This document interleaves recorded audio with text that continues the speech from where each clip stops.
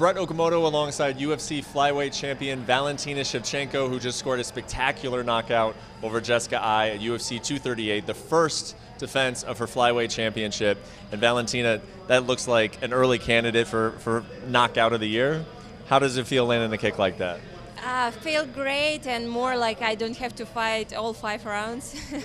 This is the most nicer, but in the same time feel good, but still I very worried about Jessica. I hope she's okay and she will come back good with her health. So just I hope it doesn't affect too much. Yeah, that was very obvious. After you landed the kick, you went over and kind of stood in your corner. You could tell that you were stressed out a little bit. Can you tell us what's going through your mind? I mean, you just defended your title. It's a great moment for you, but you can't really celebrate it probably like you wanted to. How did that feel? Any victory, it's like celebration, of course, and when you are doing knockout, it's like double celebration. But in the same time, we are all human. You cannot just block one side and just go celebrate, because it's unhuman. In the same time, you are feeling good because you are winning the fight, and you are not the one who is on the floor. In the same side, when you are assume all of this, you start to be worried about your opponent and just hope that she's okay. Is there something like personal about it that I just did this to somebody, or is it more like this is the sport, this is what happened, I'm worried about it, or is there something kind of personally attached to it that I myself just did this to someone? I would say it's more sport, because we are doing MMA and everybody knows that this can happen inside the octagon. If you don't do it, maybe you will get it. That's why we are training. I mean, we are all sportsmen, we are all MMA fighters. We are training so hard to be the one who do it and not to receive it. Did you and Jessica talk at all, exchange any type of words after the fight once she got up? After the fight, just a little bit when she is still inside the octagon, but not too much. I think in this condition she is not receiving too much information. I think it's better to leave her and to give a little bit time to rest and recover. You've been doing combat sports for a long time. As far as scary knockouts that you've delivered, where does that rank in your career? I don't know yet. I still live in this moment, yet it's too fast to say.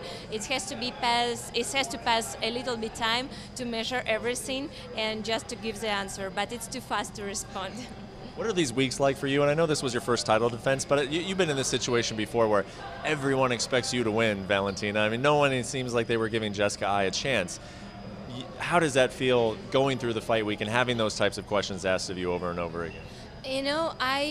You said exactly that I'm very long time in martial arts. I know how to block me and don't don't let these old questions come into my mind, into my head, and just make their live forever. No, I just block it. I respond to the question, but it doesn't affect me, because I know how to manipulate all this thoughts what's going inside of your head, and I know exactly how to manage this kind of situation. Do you feel like all of your title defense weeks are going to be like that, where it's just how bad is Valentina going to beat her opponent? Do you feel like, or do you see somebody coming up that says, well, maybe we'll get it, like Joanna Jędrzejczyk? She was looked at as a close fight, quality opponent. Do you see another one of her, or do you think it's going to be some of these matches in the future like this week? I just know that I will do all my best to defend my belt as much time as I can in the best way as I can. And I know that I will train very hard every time, because for me there is no this kind of, if you are champion you can train a little bit softer. No, you cannot. You have to train double power, put more from yourself. It's kind of person I am, and I know this for exactly. If every fight will be the same, I just will be glad.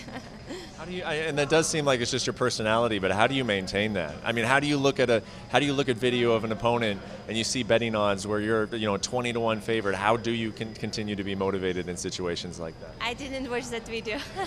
I knew that in the betting I'm everybody say you are too high, this is it, but I didn't know the numbers. I know you want to be an active champion. Realistically, how frequently would you like to defend your title?